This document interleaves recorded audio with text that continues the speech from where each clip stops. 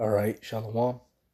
I want to give all praise to Yahweh, Bahashem, Yahweh Shai, Yahweh, who the world ignorantly calls God, and Yahweh Shai, who the world ignorantly calls Jesus Christ.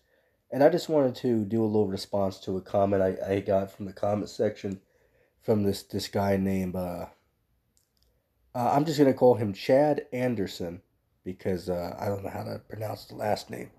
So we'll just call the brother Chad Anderson, is what we'll call him. And he asked a good question, right? He actually asked a good question that, for someone hearing what we're telling people about how, God doesn't love everybody, and Christ only came to bring salvation to the children of Israel. A reasonable question that one might ask is, well, how do you deal with how Christ said that you're supposed to love your enemies?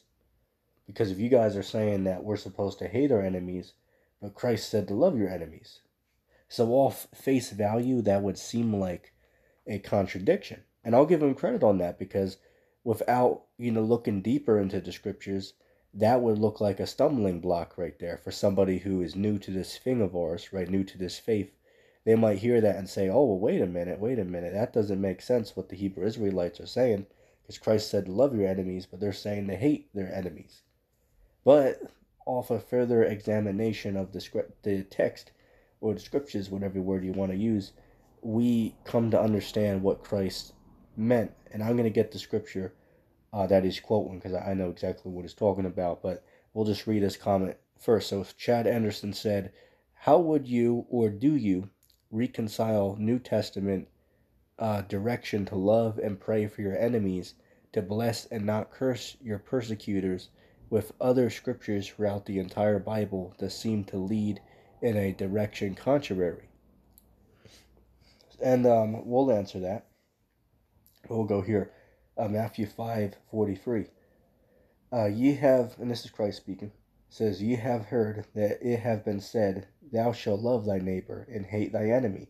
But I say unto you, love your enemies, bless them that curse you, do good to them that hate you, and pray for them which despitefully use you and persecute you. Now, I agree with the text, but here's the, I'm going to show you something. Bear with me a second. I'm going to show you what this is talking about. As remember, Christ was quoting the Old Testament, right? When he teaches the Bible, he's reading out of the Old Testament, right? The writings that we call the Old Testament is what he was teaching people from, right? He was teaching the laws and the statutes that we read about in the Old Testament. This is Leviticus 19, verse 17. Thou shalt not hate thy brother in thy heart. Thou shalt in any wise rebuke thy neighbor, and not suffer sin upon him. Thou shalt not avenge nor bear any grudge against the children of thy people, but thou shalt love thy neighbor as thyself. I am the Lord.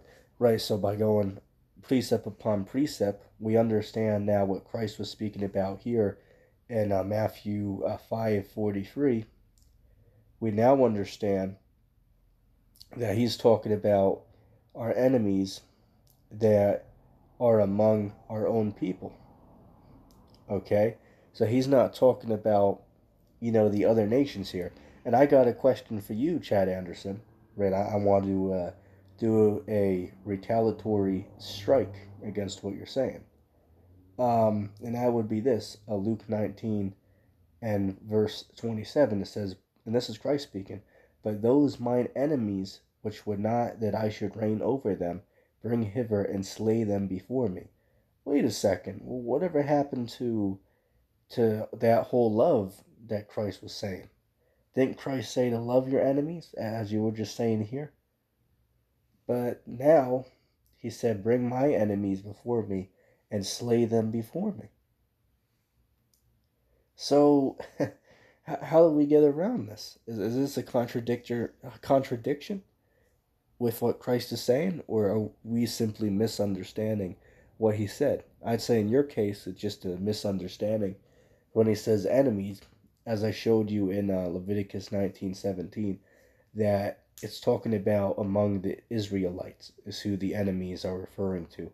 So Christ is saying that we should love, our enemies among our own people. He's not talking about the other nations like the Edomites.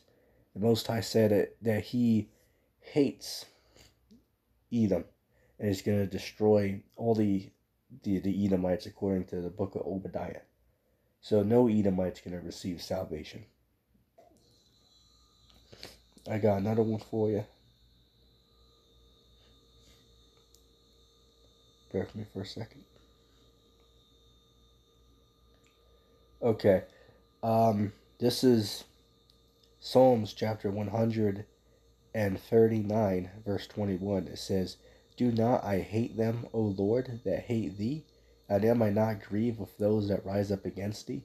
I hate them with perfect hatred, and I count them my enemies." So, was King David going off here when he said that he hates his enemies?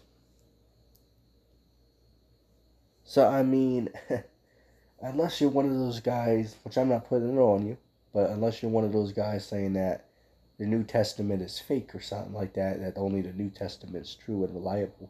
No, I don't know how we could get around this.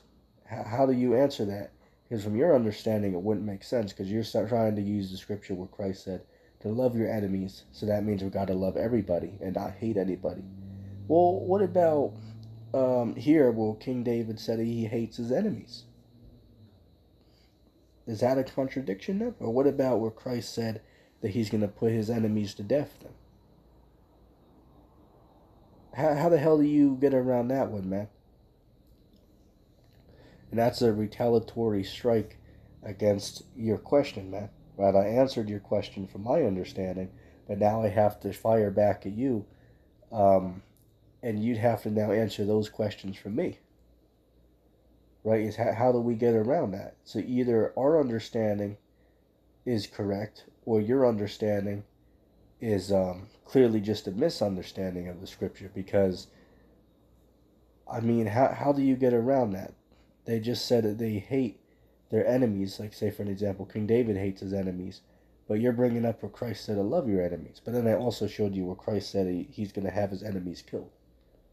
So, I think you're clearly misunderstood with your understanding of the scriptures, my brother. But I just wanted to do a little response to that real quick because I saw that comment in the comment board. So I hope that was edifying, and I'm just going to say shalom.